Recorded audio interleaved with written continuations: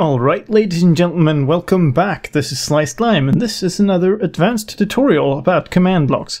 As usual, that means that we have just created a new world here. Nice spawn. And we're going to be doing everything from scratch. This tutorial is going to be about storing player information and values per player per game object in your game, or map, or contraption, or whatever it is.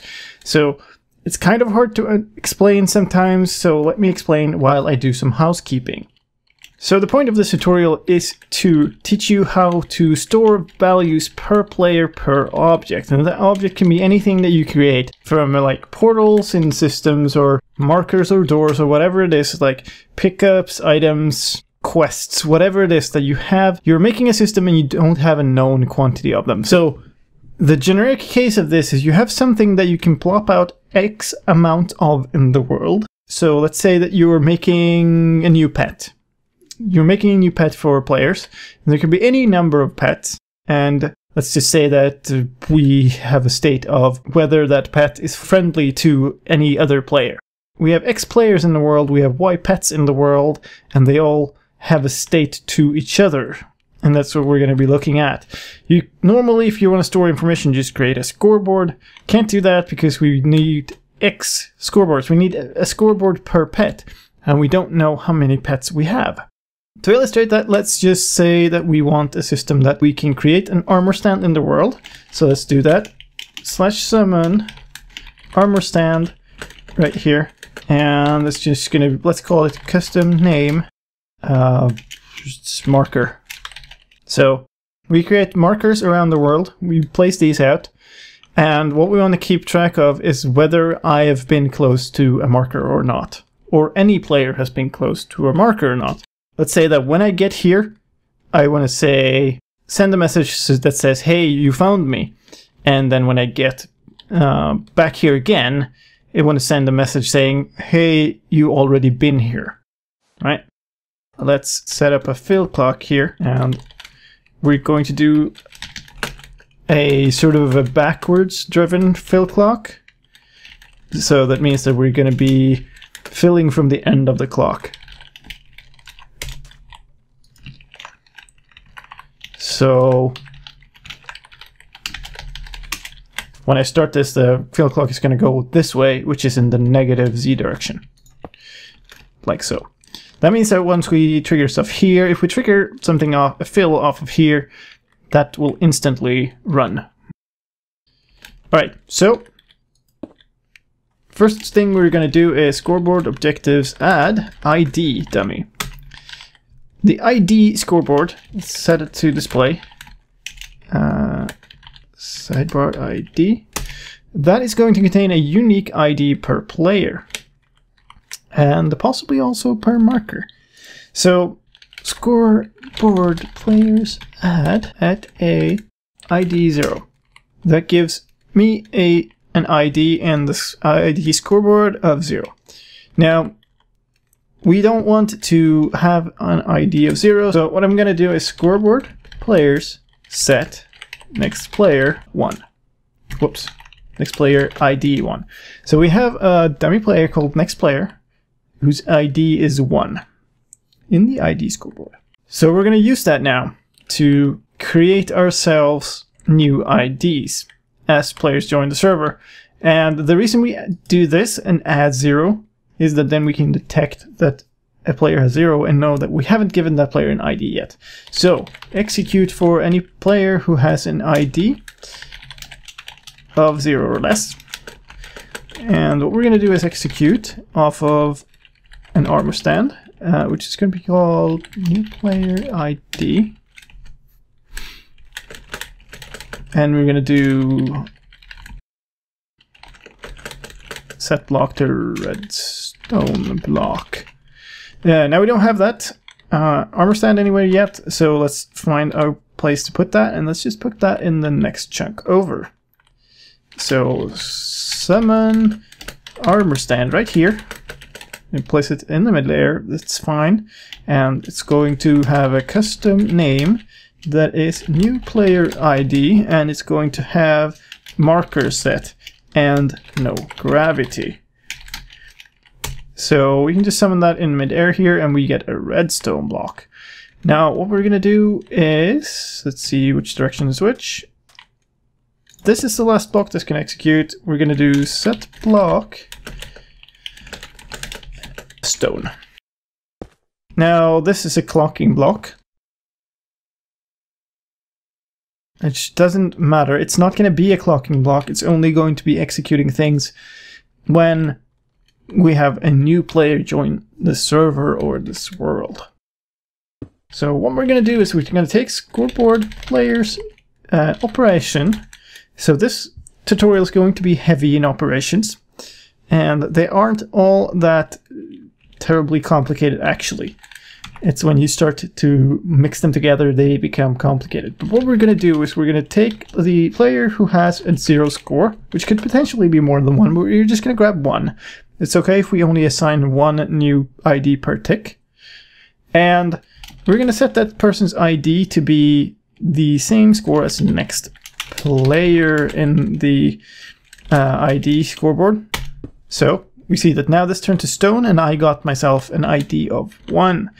What we're going to do next is Scoreboard players add next player ID 1. So we increase the score of the next player in the scoreboard as well. So Scoreboard players reset slicedlime ID.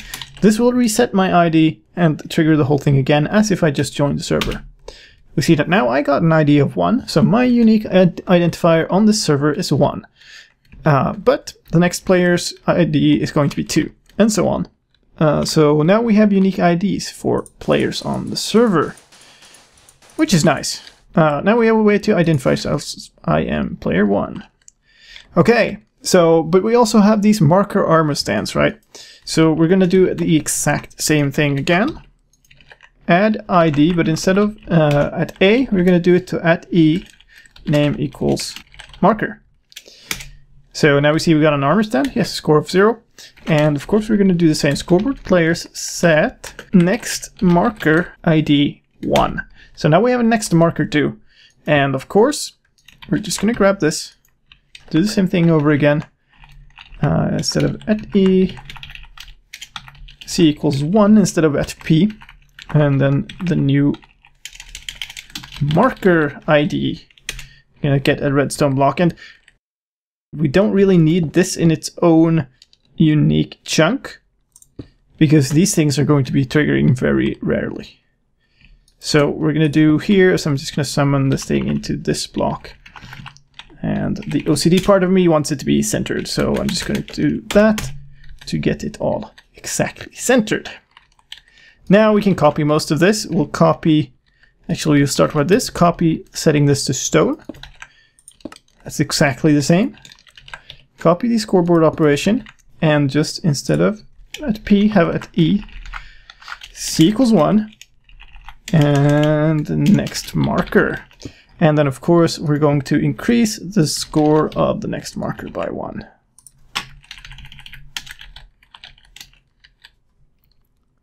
And of course I named this and this armor stand wrong because I just did that. So it's called new player ID.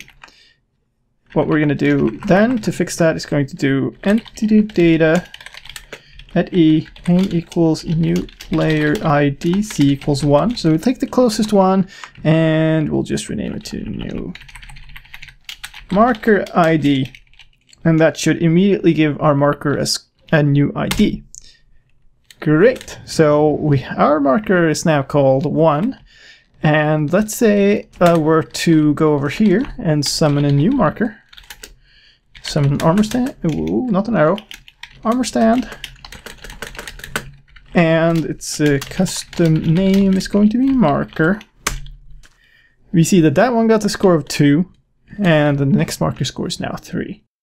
So now we have a way of mapping markers to IDs. Now why is this important?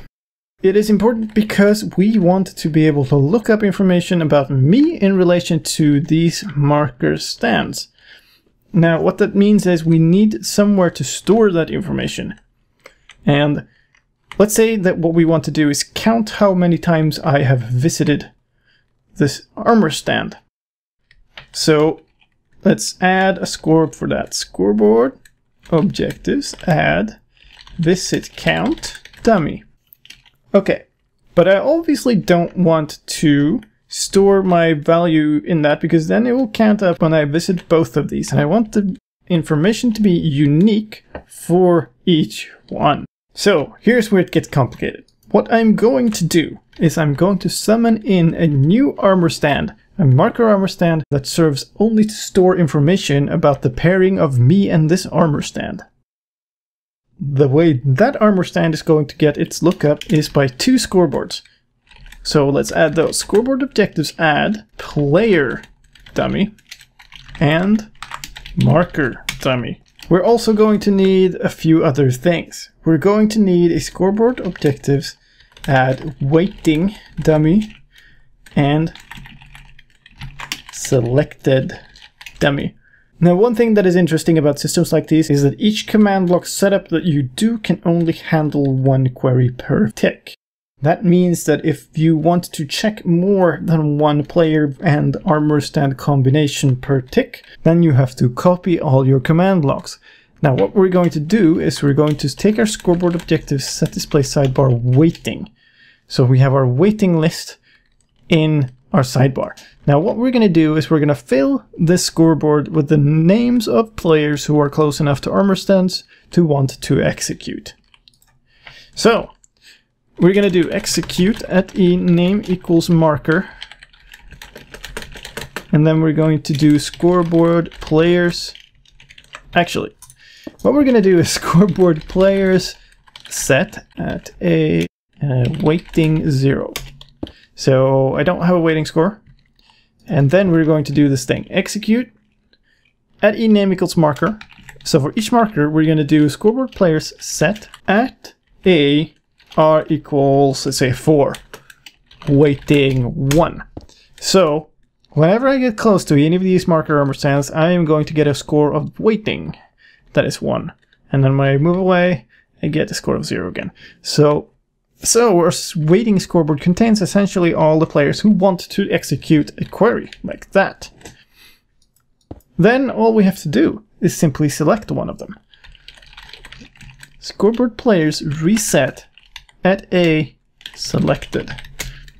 So scoreboard objectives set display sidebar selected. What we're going to do now is we're just going to do a scoreboard players set at r score weighting min equals 1. So a random player that is on the waiting list is going to get a selected score of 1.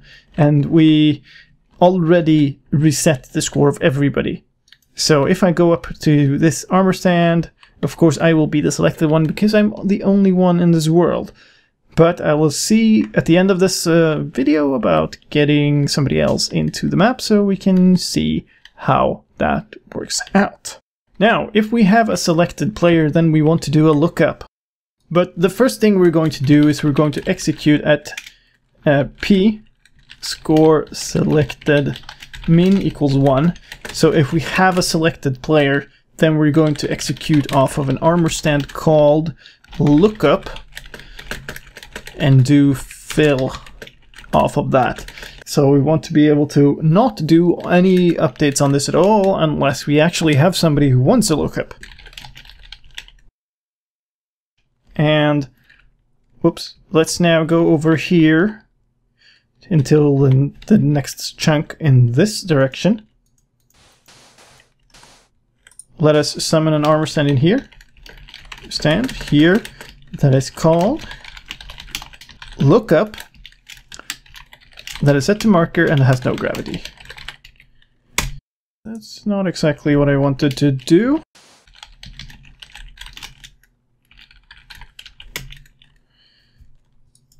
What I intended to do was this. Okay, so now if I go over here, we'll see that this fills up with redstone blocks. Amazing. Let us get rid of those redstone blocks too by doing fill.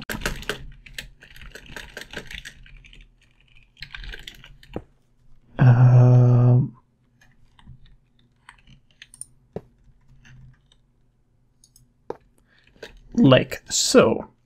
So now we have an armor stand here that drives this fill. Whenever I get close to here, it's going to switch that on, and then when I'm not, it's going to switch off. Okay, so what happens now is we have a selected player, and we're going to execute off of that player.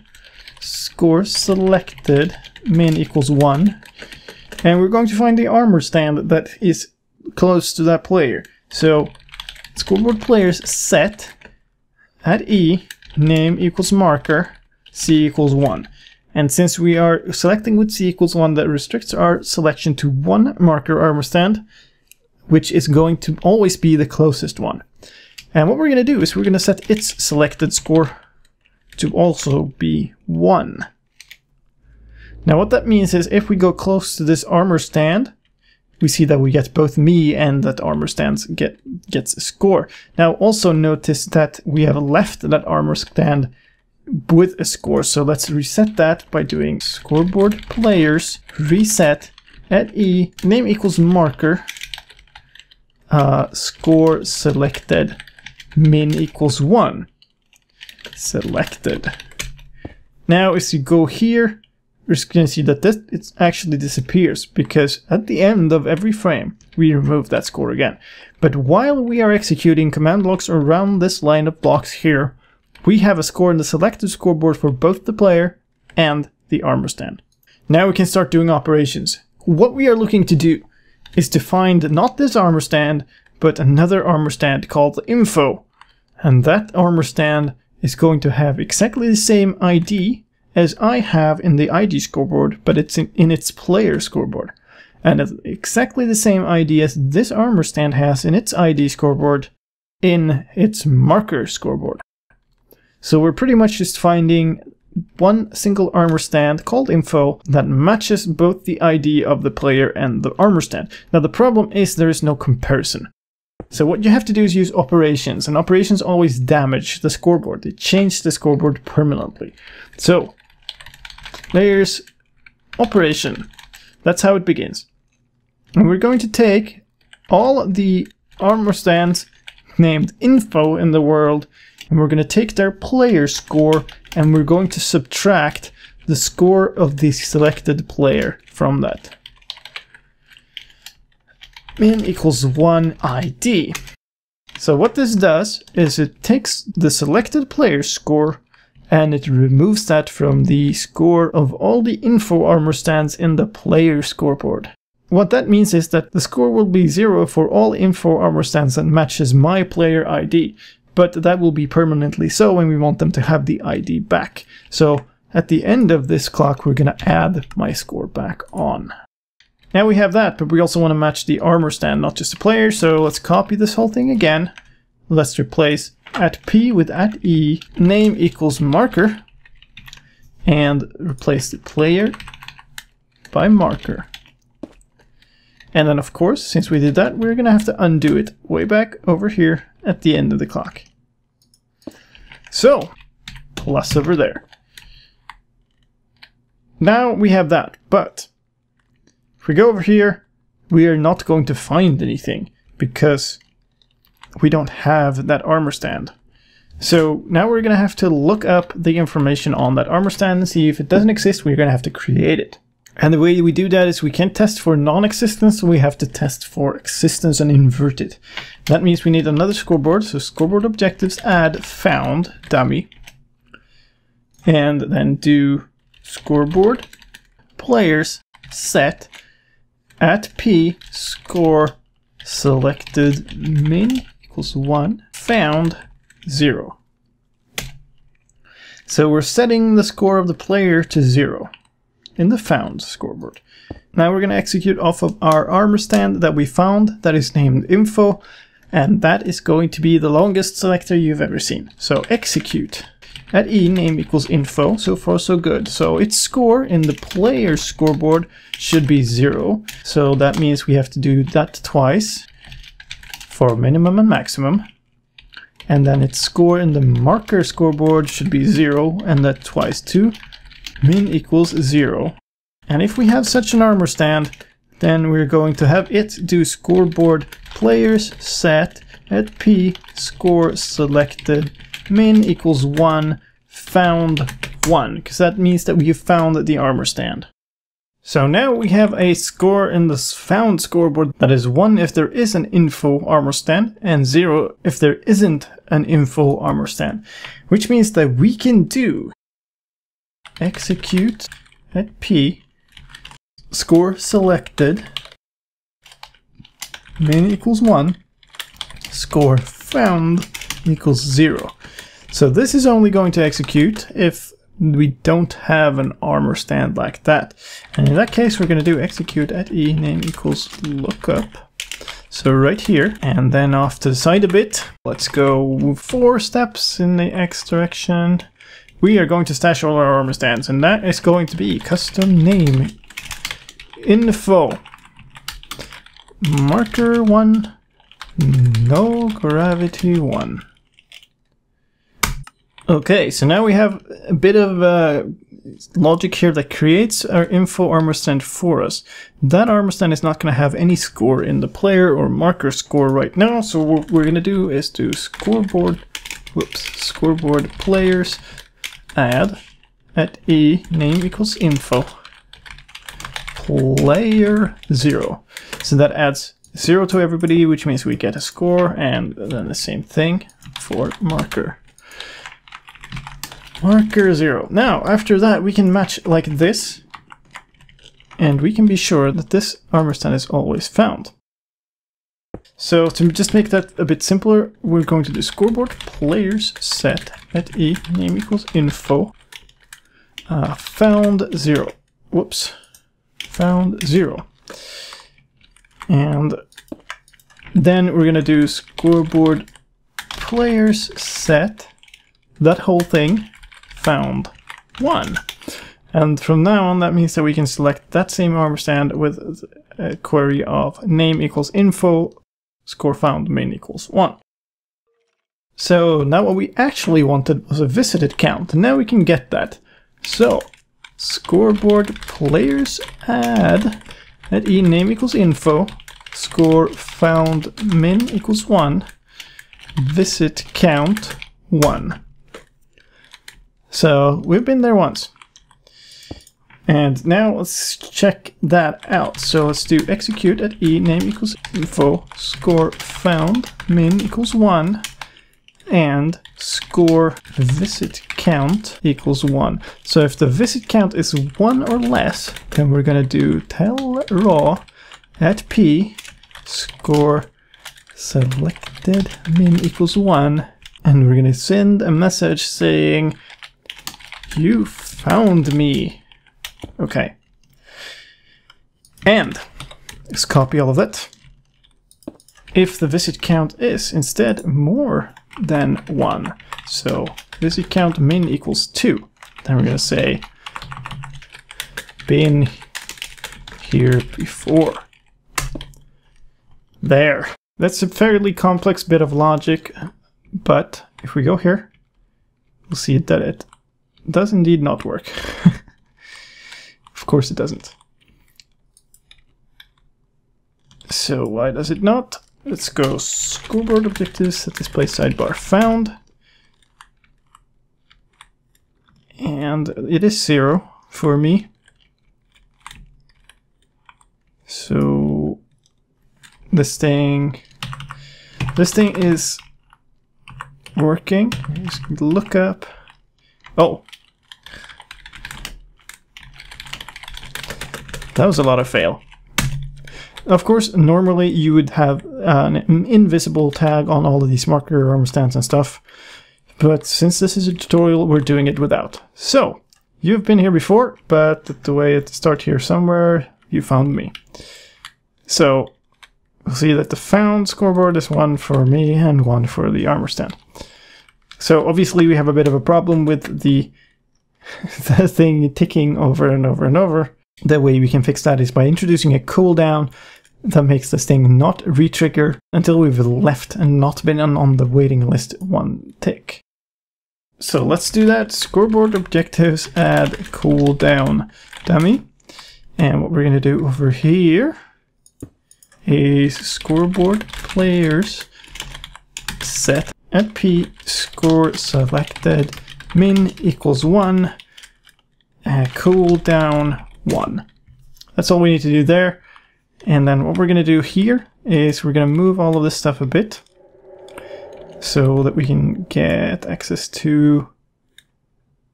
This is the waiting one. Here we're setting the selected one. So these two need to move. So we're going to take this, move it here. We're going to take that and move it there. That frees up this space. So here we now set the selected. And before that, we are going to do this. Scoreboard players set at a score cooldown min equals 1, waiting 0. So you're not on the waiting list anymore if you have a cooldown score. Then after all of this is run, then we're going to take you off the cooldown score if you're not on the waiting. If you're not, let's do this actually. Let's set the waiting score to -1 if you're on the cooldown. Now we're going to do score waiting min equals 1. Okay, now I'm done.